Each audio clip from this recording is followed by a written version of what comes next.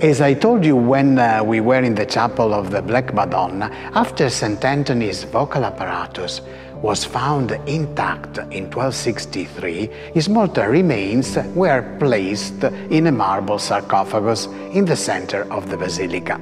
Well, this fresco shows us how a group of devotees and sick people crowded around his tomb while the saint was interceding from them from heaven.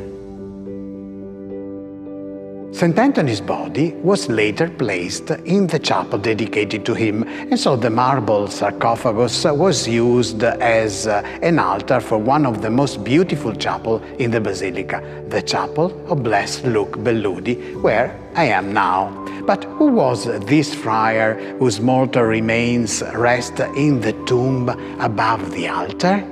History tells us very little about Luke Belludi. Certainly, this Franciscan friar was very close to St. Anthony during the years when he lived here in Padua. Besides being a devoted friend, Luke was also a precious collaborator of St. Anthony, even helping him in drafting the famous Sermones.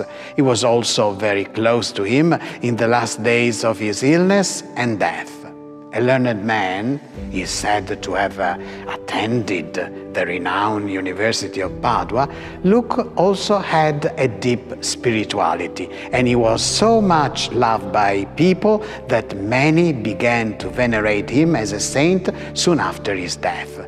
History also suggests that he was very involved in the liberation of Padua from the terrible tyrant Ezzelino da Romano, and in fact, as you can see in the fresco behind me, through the power of his prayers and the intercession of St. Anthony, Padua was finally liberated in 1256. All the frescoes in the chapel of Blessed Luke were made around 1382 by Giusto de Menabuoi, a Florentine painter who was probably one of Giotto's pupils. On the right and left walls, the paintings narrate events related to the Apostle Philip and James the Lesser. However, since these are not stories related to the Holy Scripture, the artist felt the need to place explanatory writings below the images, that is, captions, like those we find today in our newspapers, magazines, and even in textbooks. And by the way, Blessed Luke is also the patron saint of students. In fact, students of all levels often stop here in this chapel to pray to Blessed Luke, once himself a student, to help them complete their studies or pass a difficult exam. Of particular interest is the fresco, also by Giusto de Menabuoi, that appears above the tomb of Blessed Luke. In the center, we see Our Lady enthroned with the child Jesus. Next to her, we see Anthony and Blessed Luke on the right, and St. Francis and St. Ludwig of Anjou on the left.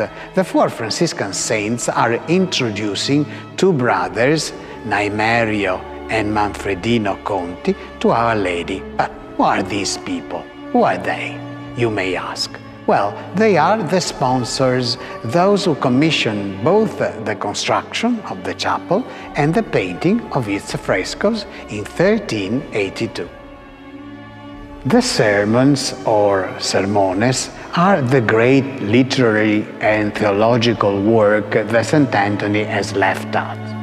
He wrote them for the specific purpose of providing the Franciscan friars of his time with a tool to educate the faithful in the Christian life and make them understand the great teaching of the Gospel. Therefore, now let's pray that our dear St. Anthony may also help us to pay more attention to the teachings of the Lord. Dear St. Anthony, who with your teaching have been a light for the Holy Church and for the world, may we always willingly listen to the voice of the Lord. Amen.